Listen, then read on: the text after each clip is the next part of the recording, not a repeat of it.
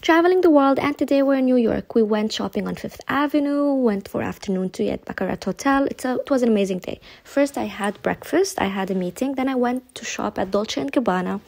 I had to go inside and pick some things before I travel back. The funny part is I'm going to Milan, so after I bought it, I'm like, did I just buy something from Dolce & Gabbana in New York and I'm actually going to Milan?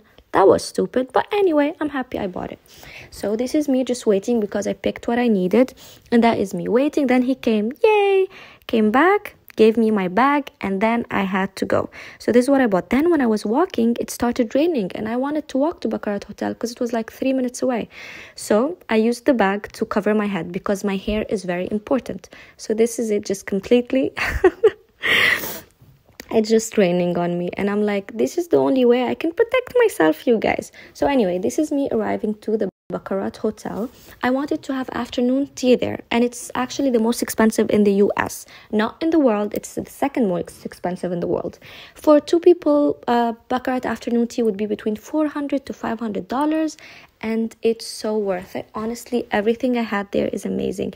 Their selection of tea is just to die for. And I believe they get their tea from a Singaporean tea place, I believe. No, it's perfect.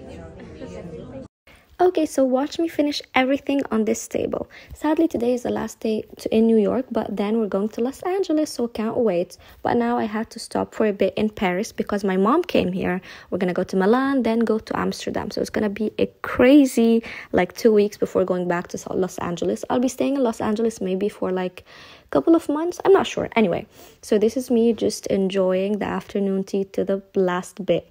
Every single thing there tasted so amazing. Everything, literally. The cakes, the tea, everything. And that wine there, I really like sweet wine. Who else likes sweet wine like me?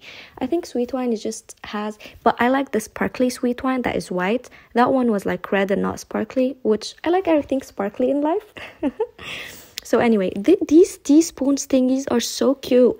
And then when you put... It's like crystallized sugar that is stuck on a stick, something like that. And then you just melt it in the tea. It's so cute. I wanted to go to Versace, but then they're closing, which is very weird. Why is Versace closing? Anyway, this is me going back to the hotel. I packed my stuff, I changed my outfit, and I headed to the airport off to Paris. I cannot wait for us to have the best days in Paris.